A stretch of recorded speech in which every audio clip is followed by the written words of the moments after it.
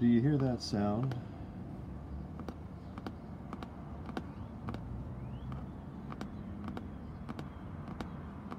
I imagine that to be the sound of the Holy Spirit.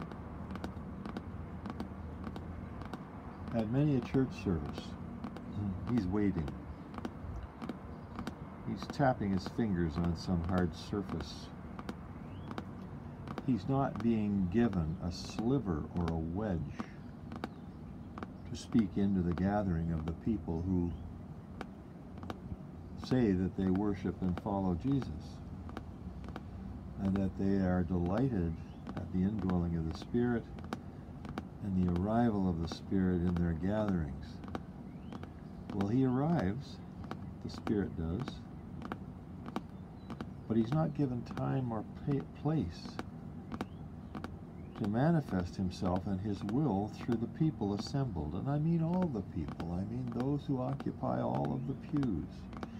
I mean the ones who are pillars, who are at the back with probably some administrative thing to do during the service. I mean the praise people up front. I mean the pastor. I mean the associate pastors. I mean the wives of those pastors who are in the pews praying that the service will be meaningful and uplifting, that the people will be changed. But the Spirit keeps making this tapping sound.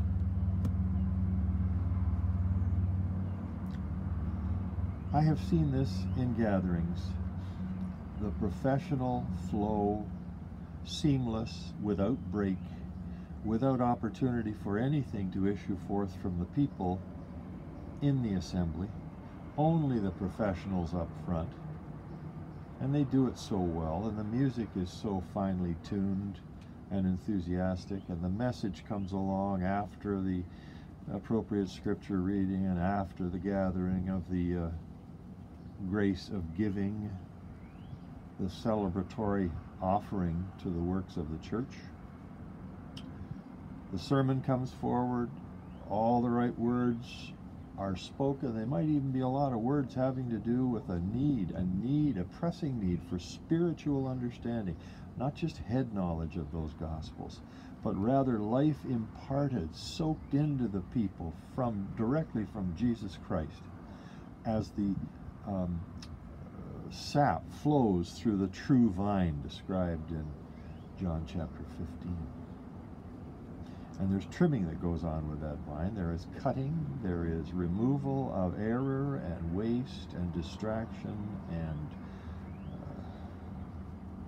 dissipation. But the Spirit doesn't have a chance to operate in and amongst the people. So all this talk about Pentecost is either bogus, presumptuous, or premature. I have a book which I produced back in 2018, In the Gathering, Joyful Upward Looks Together.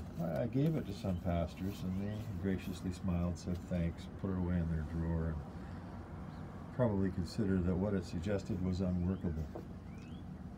Well, what is suggested is a pressing, serious need in the gatherings for that holy hush. When people just stop the yapping of their jaws, when the professional staff do the same thing, and in the silence, things happen. Ministry happens. Utterance happens. Prophecy and guidance may happen.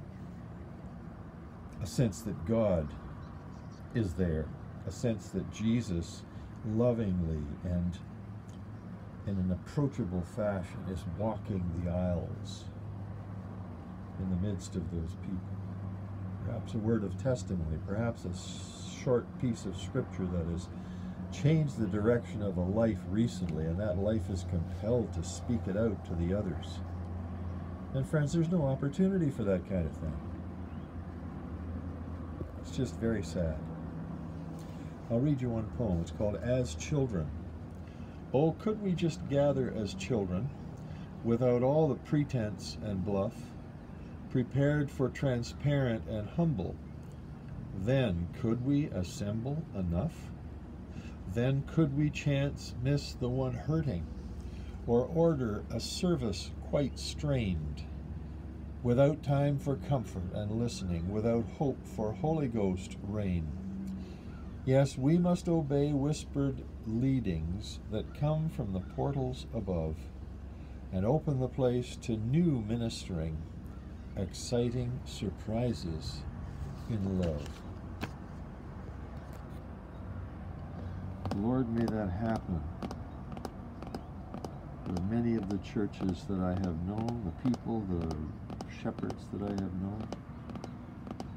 May the Holy Spirit have ways and means to exercise a real dialogue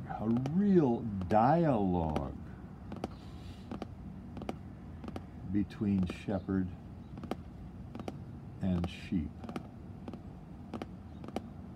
Amen.